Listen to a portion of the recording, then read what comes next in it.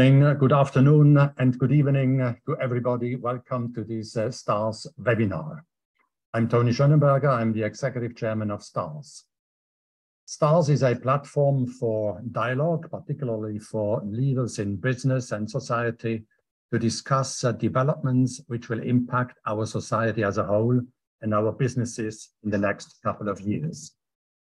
Today, actually, we are starting a new series of STARS webinars, namely the US in an emerging multipolar world.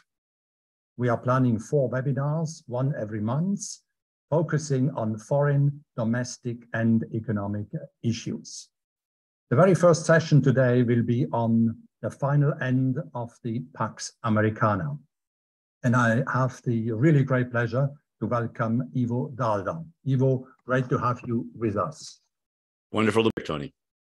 Ivo DAALDER is the president of the Chicago Council on Global Affairs. Before, he served as the US ambassador to NATO.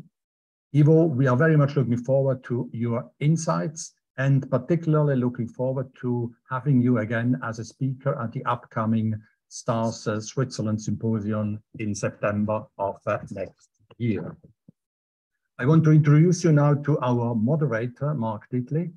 He is the CEO and editor of The Market, the leading digital business and finance platform in Switzerland. Mark is going to moderate the 4 webinars on the USA. Thank you very much again, Mark, and the floor is yours.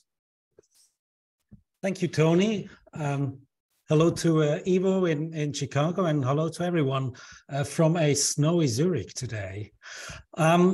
We have half an hour, and as always, I'd like to do this as interactive as possible. So I invite you all to just ask your questions. Please type your questions in writing with the Q&A format. You find it in the black bar in the lower part of your Zoom window. So throughout this webinar, you can ask your questions, and I'll do my best to take them all in.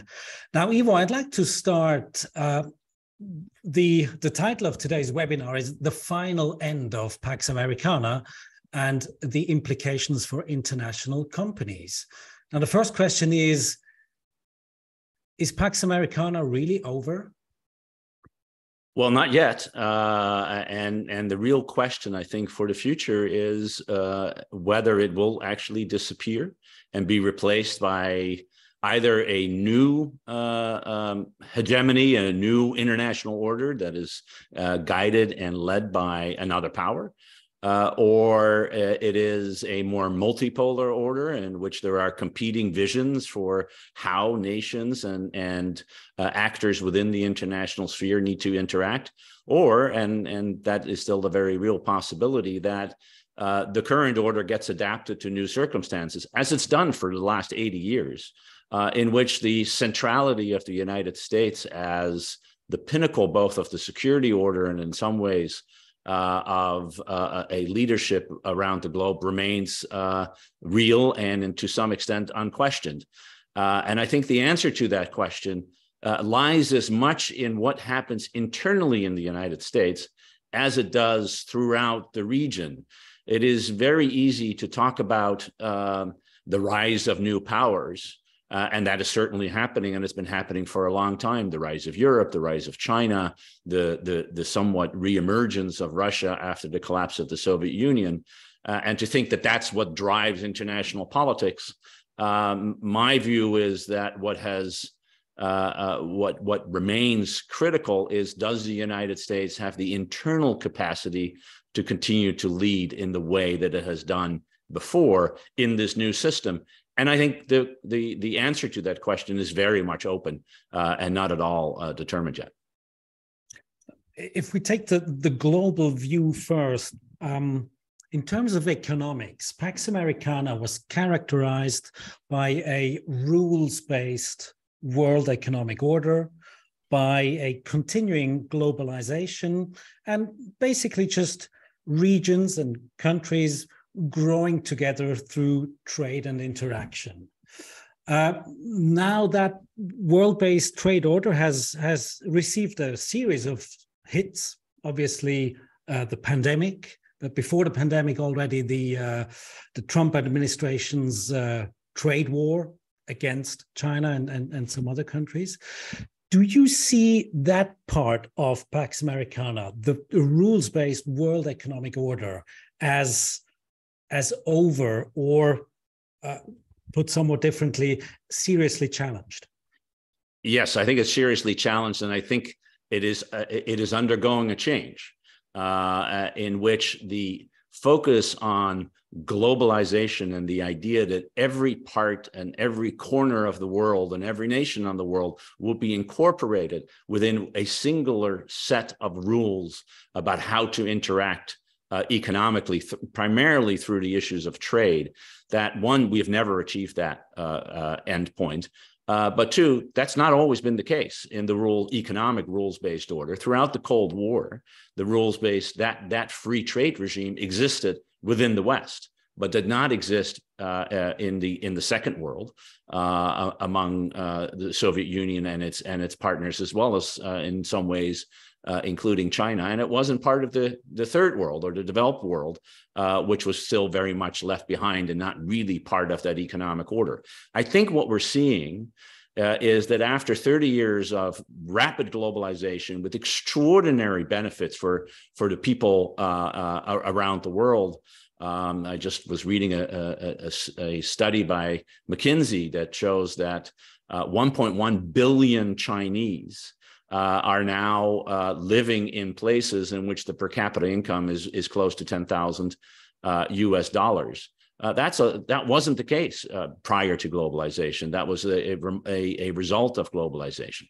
But we are moving into a new era in which strategic competition, geopolitical factors are going to interfere with and in many ways shape the global economic order, just as it shapes the global political order. And the big challenge for the United States is how can it compete effectively on the economic and strategic realm with a country like China by marshaling the resources and capabilities of its friends and allies in the Western world, and use an economic means as a way to channel both that competition and to address serious global issues like climate change. And I think we're in the cusp of a new way in which the global order is going to be managed on the economic side, more fragmented, more divided, but deepened among Western countries. And we're already seeing all kinds of negotiations on providing climate preferences to trade, for example. We're having a big debate between the United States and Europe and its Asian friends about subsidies and industrial policy, both on semiconductors and electric vehicles and batteries and supply chains. And if the U.S. plays this wisely, which is an if, it can multiply and bring within that orbit a larger and larger number of countries to benefit the whole world, while still being able to compete effectively with a rising China. Now that strategic competition more and more is being characterized by, on the one hand, we have the liberal democratic West, which includes Japan, South Korea, Singapore, and so on. And on the other hand, we have authoritarian regimes, China, Russia, Iran, maybe Saudi, and so on. Is that kind of that characterization into two blocks? Is that valid in your view? Is that the kind of world that we will be dealing with in the next years to come?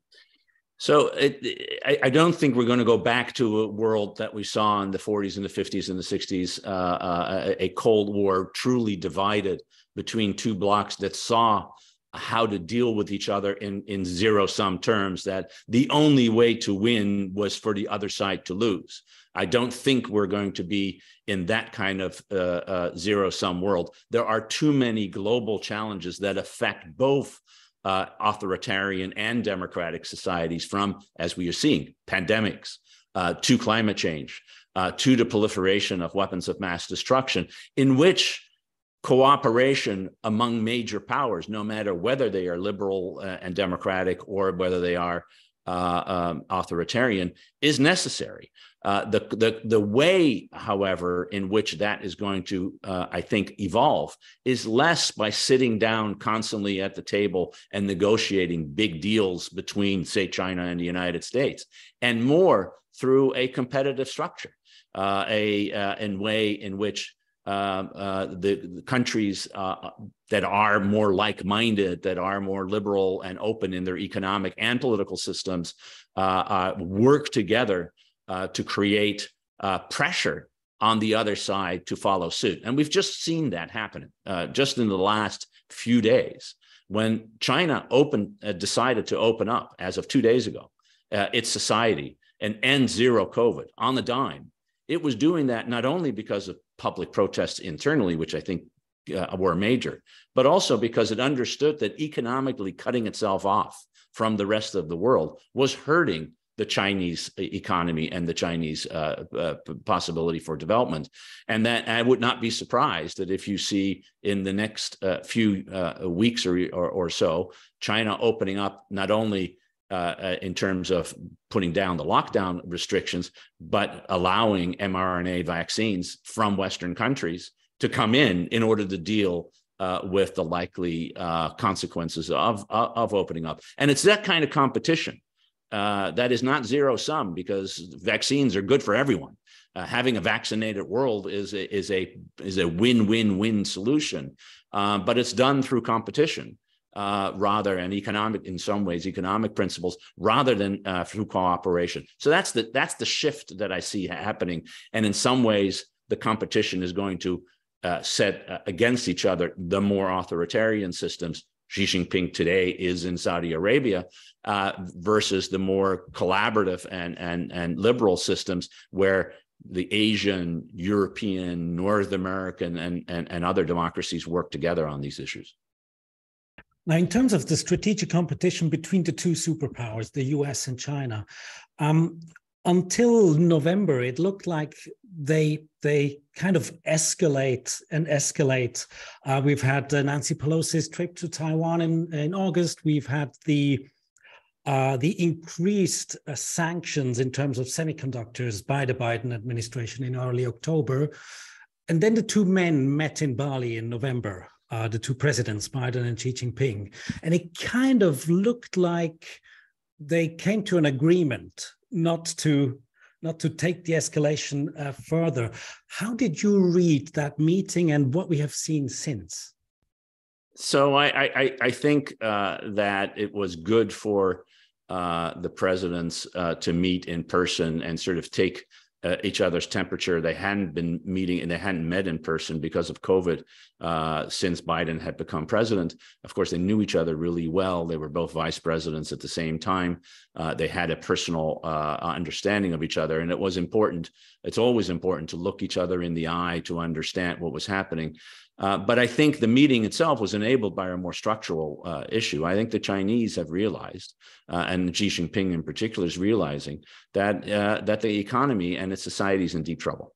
That, in fact, at this point, accelerating a competition with the United States may not be in China's interest. And while you have seen a very robust and new sort of foreign policy emerging from Xi Jinping, much more ideological and less driven by economics, the abandonment of Deng Xiaoping's idea that you hide you bide your time and hide your face in order to compete more effectively, peaceful rise as it used to be, that was replaced by wolf warrior diplomacy, by the kind of very aggressive actions in response to Nancy Pelosi's visit, which, when you come to it, was just a visit of a congressional leader, no different than it happened in the past and will happen again in the future to Taipei.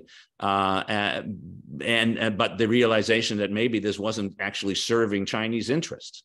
And I think the zero COVID change is another indication that China actually doesn't, at this moment, benefit from an escalation in the competition, and is much better placed to, one, compete effectively, which it will continue to do on issues like semiconductors and robotics and quantum and AI.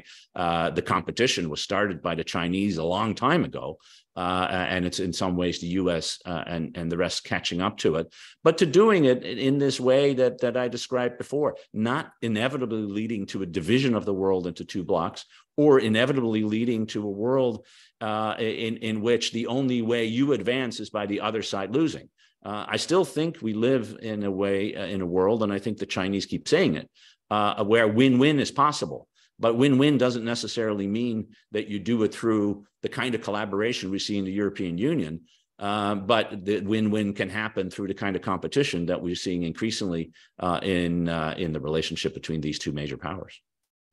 Now, in terms of its semiconductor sanctions, the Biden administration is leaning rather heavily on, for example, the Dutch government, the Japanese, the South Koreans, to join them in cutting off China from receiving high-end technology which is needed for the production of ultra-high-end semiconductors. In terms of the business community, the business environment, will it more and more be that businesses will have to pick sides? A company in the Netherlands will have to pick sides. Can I still supply clients in China, or will I have to abide by rules that the US basically tells me to? Yeah, so I think that is the shift that we're seeing, a shift in which geopolitical considerations and geostrategic considerations need to be taken into account in making business decisions. By the way, that was true throughout the Cold War. And so it's not that this is something new and we've never seen. What was new and what we've never seen is what's happened in the last 30 years, which is in which business decisions were made on the basis of economic return and economic considerations without any regard to their geopolitical impact. And so a business like a big chemical industrial company in Germany decides that it can expand its reach in that country because it has what it believes a secure supply of very cheap gas. And the moment that geopolitics changes, which is what happens when Russia invades a neighbor and tries to gobble up most, if not all, of its territory, the geopolitics will start to interfere in that decision deliberation. And the company that relies on cheap Russian gas now has to reassess how it needs to think about not only its immediate, but its long-term future.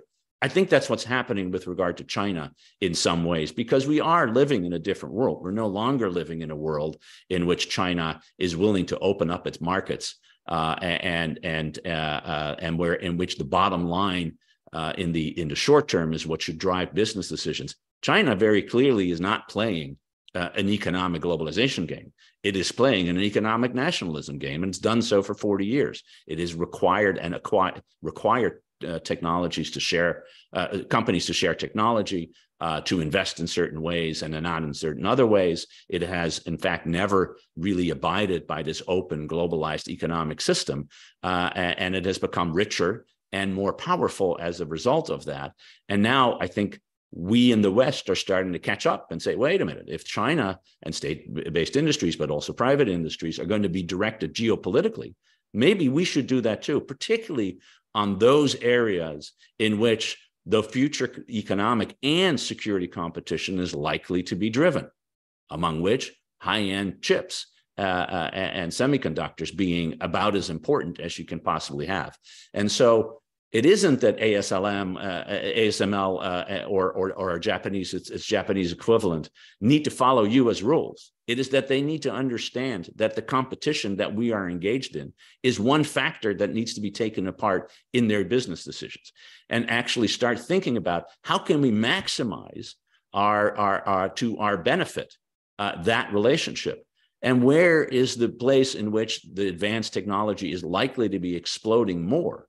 And do I want to be on one side of this divide or on the other side of that divide, and take that into account? So if you're sitting in a boardroom, if you're sitting in the C-suite, the day in which you can ignore what's happening politically is over. And we saw that on February 24. And that's true, by the way, not just for high-end industry. It's true for the lowest level industry. I live in Chicago. McDonald's is headquartered here. And McDonald's had to figure out on the 24th of February what to do with its franchises that were deploying 65,000 people. McDonald's is not going to win the military competition between Russia and Ukraine, or indeed Russia and the West.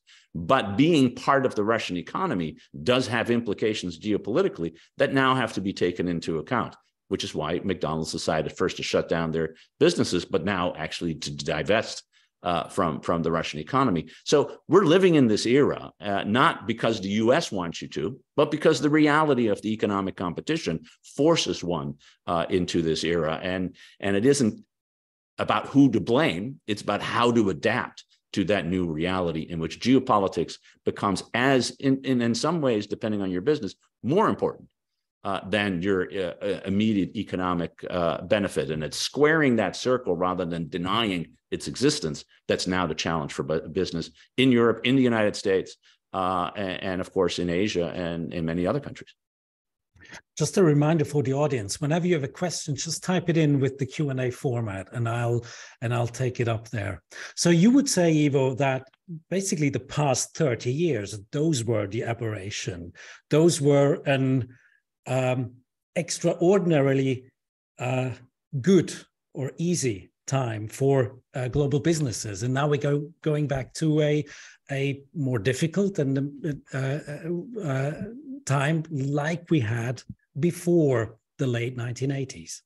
No, it's not quite so black and white. I mean, clearly the last 30 years have been an aberration. The idea that business makes decisions basically on economic and market factors and can ignore geopolitics, that's unique. It in fact has never happened before, and it's not going to be the case thereafter. However, the difference between what happened before during the Cold War and what will come now is that at that point in the Cold War, there was no economic interaction between the Soviet Union and the Soviet-led system and the United States. And in fact, China's opening was designed to find a way out of that stricture, economically, politically, and strategically. And that led to the opening of China, which happened before the end of the Cold War. Remember, started in the 70s and accelerated in the 80s, but really took off in the 90s and the 2000s, in part because the US government, European governments, and everyone else believed that if you encourage economic interdependence, economic action, and economic liberalization opening, you would have political liberalization opening following in its course. That economic globalization could drive liberal democratic development in these societies. It was known as the sort of the end of history theory, the final stage of history. Well, that turned out to be wrong.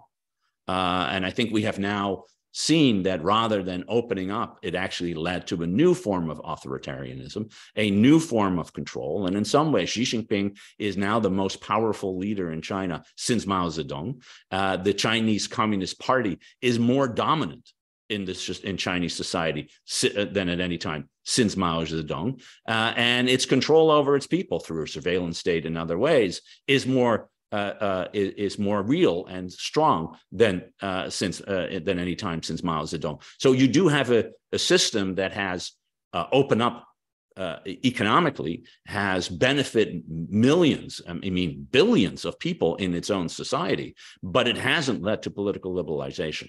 And so now we need to live in a new world in which economic interaction will continue. We're not going to see the decoupling of the Chinese economy from the West. Except in some high-end communications, semiconductors areas. But, you know, if we can get cheaper T-shirts that are made, hopefully not with slave labor in China, then why not? That's the Adam Smith theory of trade, and Ricardo. They haven't those economic theories haven't been abandoned.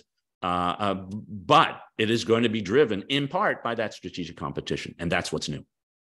Now, with that world, the new world, as you describe it, and that's a question from the audience here, are our current multilateral institutions still capable of governing that kind of world, or do they need to be changed and adapted as well? They need to be changed and adapted because those institutions in some ways stem from the 1940s and have now gone through not one, not two, but are going through a third global transition in how to think about global order.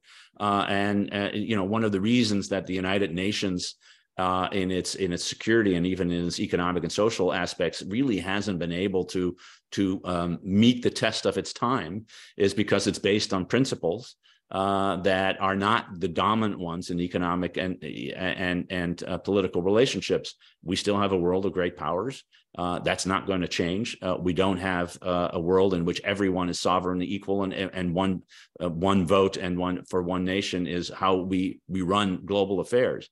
The same is true with the IMF and the World Bank, which have consistently changed the way they are operating because the global economy is operating. And so our global international institutions will have to adapt. And if they don't, they will have to take, as in many ways they already have done, a backseat to more regional systems.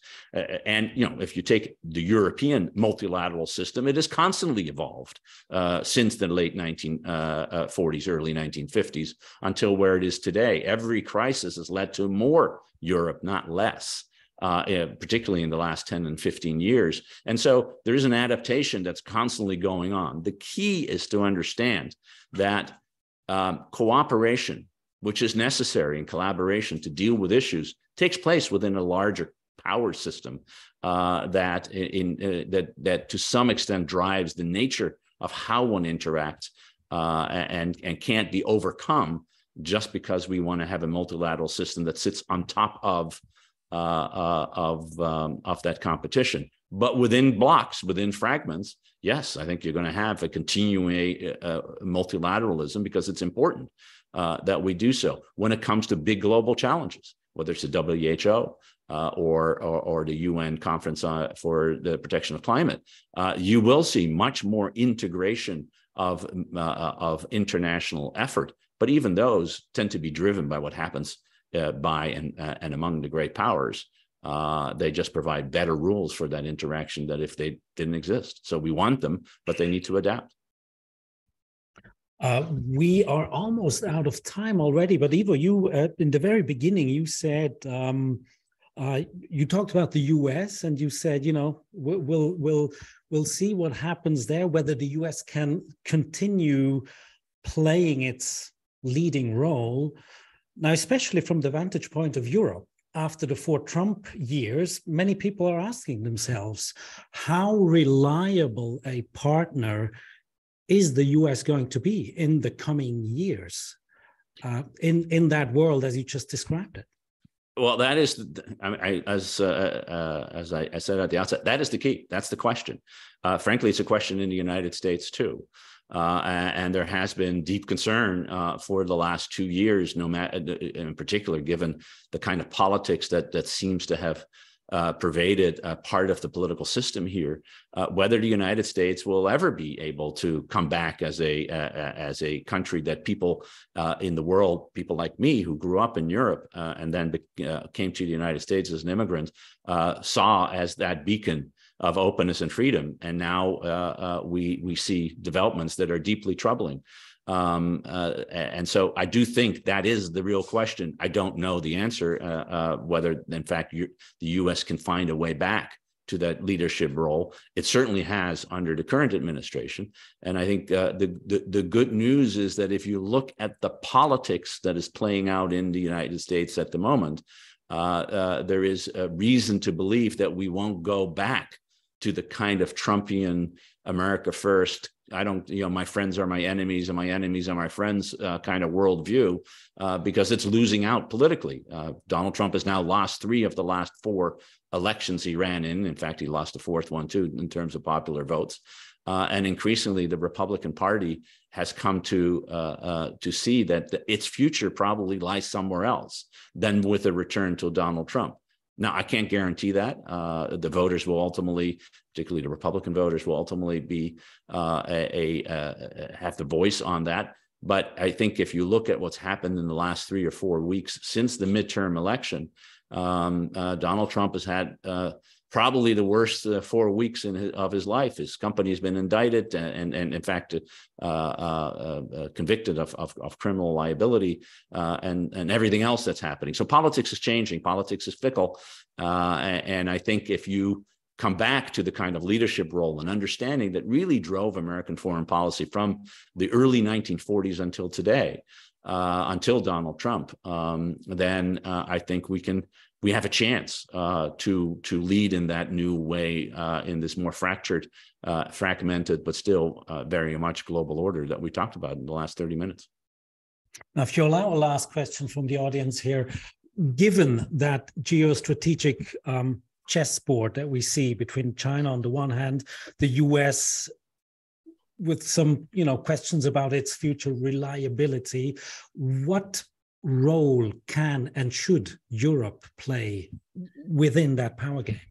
So I think Europe, and by the way, I think that Canada and the major East Asian democracies, including Australia and the ones you mentioned earlier, can influence where the direction of U.S. policy it goes. It can play a very constructive role to remind the United States that it needs them perhaps as much as, if not more, than they need the United States. That this is really a world in which the collaboration among the democracies of North America, Europe, and Asia is in economic, foreign policy, and security terms is absolutely vital for the prosperity and freedom of all of them. And if they become internally divided, then they lose, and others are going to win in that competition. And that's the role that I think the European Union is playing with regard to the issue of mentioned earlier, battery and EVs. That Japan and South Korea, in a very quiet way, play with their influence in Washington, and so does Australia, and that Canada plays as a major trading partner of the United States, to remind people in Washington that working together to solve these issues is far better than looking at the short-term gain that might come from working alone. And I think we're seeing that happening. So that's the voice. It's an important voice. A voice is stronger and more important than it's ever been. But exercising that voice is necessary for success. Okay, we have to wrap it up here. Thank you very much, Ivo DAALDER, for taking the time. Thanks for being with us. And thank you all in the audience for being with us. I wish you all now a good evening and a good weekend, wherever you are. Take care and see you soon.